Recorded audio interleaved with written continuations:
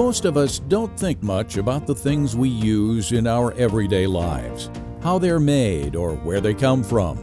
But we all use products made out of steel every day. Cars, trucks, bridges, buildings, roads, farm equipment, appliances, and more. In fact, our quality of life could not exist without steel and these products.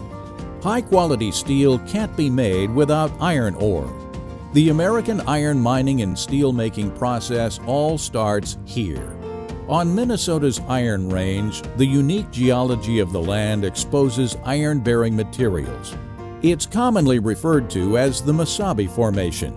This iron formation was deposited about 1.8 billion years ago, long before dinosaurs even roamed the Earth. Before a mine can be opened, an extensive environmental review process must be followed. An Environmental Impact Statement, or EIS, and mining permits must be obtained from the government.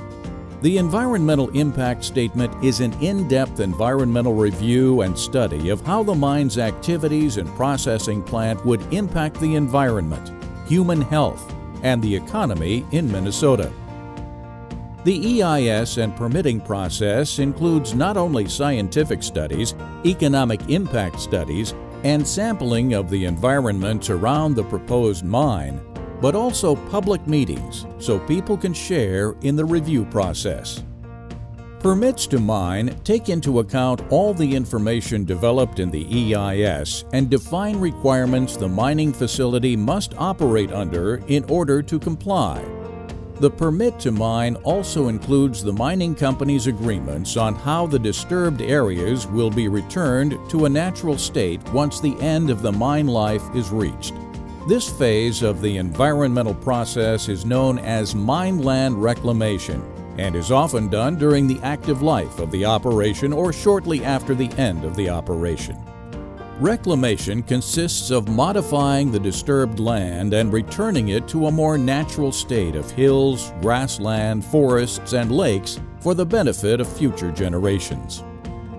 The pits left behind from iron mining will become lakes where fish are stocked, and depending on future land use needs, shorelines could include residential developments, cabins, resorts, or public lands. Once all the permits, restoration plans, and financial assurances are in place, mining can begin. As one can imagine, the permitting process takes several years. Taconite is the term used to describe the iron-bearing rock found in a portion of the Mesabi Iron Formation. It's an extremely hard rock and contains around 30% iron. Using explosives, the iron ore is blasted into chunks small enough to handle in large excavators. The largest excavator on the Iron Range can hold up to 65 tons of rock. The machines place the taconite rock into giant haul trucks. These trucks are as big as a house and hold up to 240 tons of rock. The trucks take the iron ore directly to the processing plant and the unneeded overburden to the nearby stockpiles. At the processing plant, the ore is crushed into even smaller pieces by rock-crushing machines.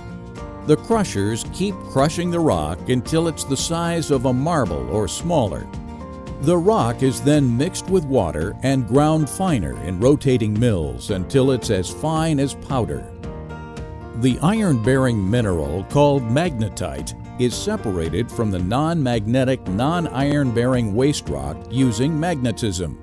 The remaining rock is waste material called tailings and is stockpiled in large basins.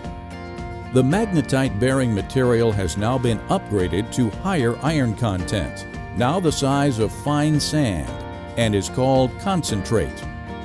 Some mines use a process called flotation to further separate the iron from unwanted materials such as silica by placing the concentrate in the slurry in large vats that froth or foam. The higher concentrate iron slurry is then separated by large vacuums which draw off the water, resulting in a drier cake-like substance with more iron and less water. The concentrate is rolled with clay inside large rotating cylinders.